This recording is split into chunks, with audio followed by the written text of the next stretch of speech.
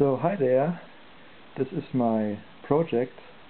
I'm using a crystal oscillator as radio transmitter, and I'm going to make a range test. First of all, I'm going to show you how I'm matching the antenna. I'm matching the antenna here with the PI filter network. It's a capacitor that couples the RF from the oscillator, then a capacitor that goes to ground, a coil, and a variable capacitor for matching the antenna. As antenna I'm using this wire here.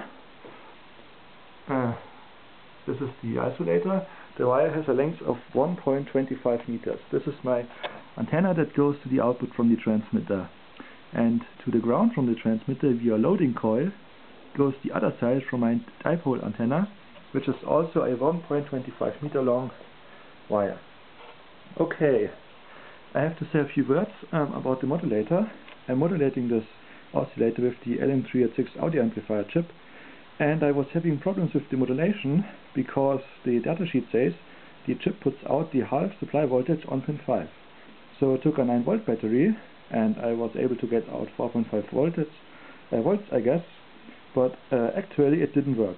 I got out something maybe 4.2, 4.3 volts, I don't know, I haven't measured it, and I was getting modulation from the oscillator, but it was very bad. I was only able to get low modulation levels, and if I made it louder, the modulation distorted really bad.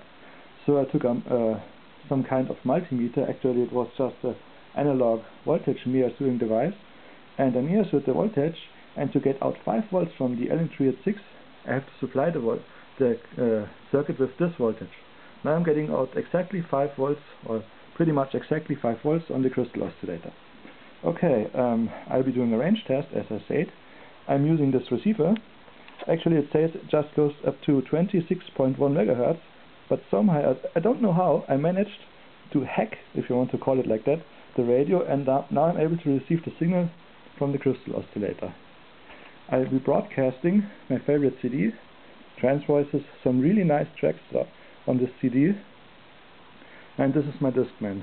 Something else I have to say, here you can see RF chokes, three RF chokes, because I like to have separated the RF part from the DC and audio part. That means all the circuit here is RF-like hot.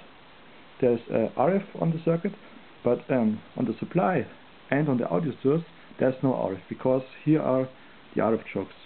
Okay, it works good. There's just one thing that bothers me a little bit.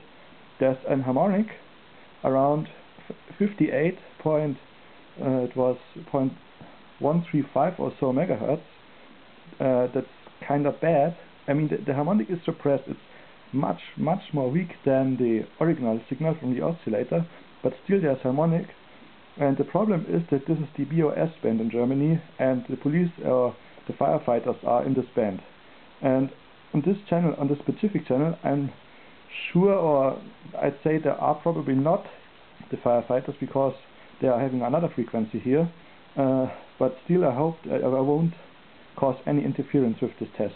I've already tested the range of the harmonic, and the harmonic is very weak. It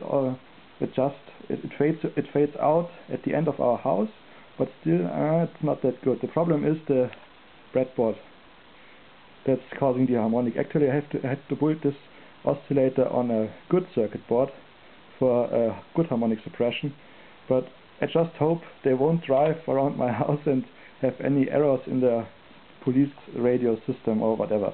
As I said, the harmonic is well suppressed, but still, if I build a transmitter, I want the transmitter to be perfect. It's okay, I'm sure I won't cause any interference, because as I said, I tested the range of the harmonic and it's really weak. It goes maybe 10 to 15 meters or so with a scanner and narrow FM. Yeah, but still I hope I won't cause any interference.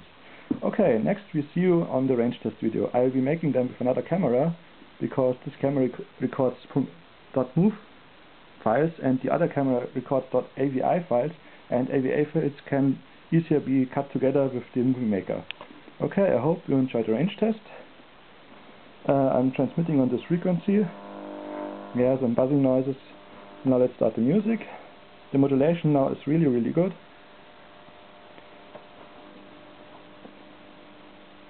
Okay.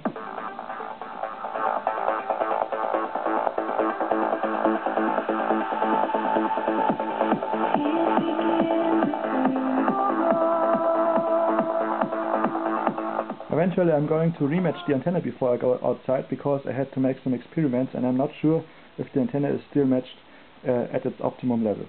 Okay, enjoy the range tests. One thing I have to say, I will make 3 different spots in the range test. The first spot is 450 meters away from the transmitter, the second spot is around a good kilometer away from this transmitter, and the third spot, which is the last spot, is 1.5 kilometers away from the transmitter. Okay, regards from Stefan, and 73 of course.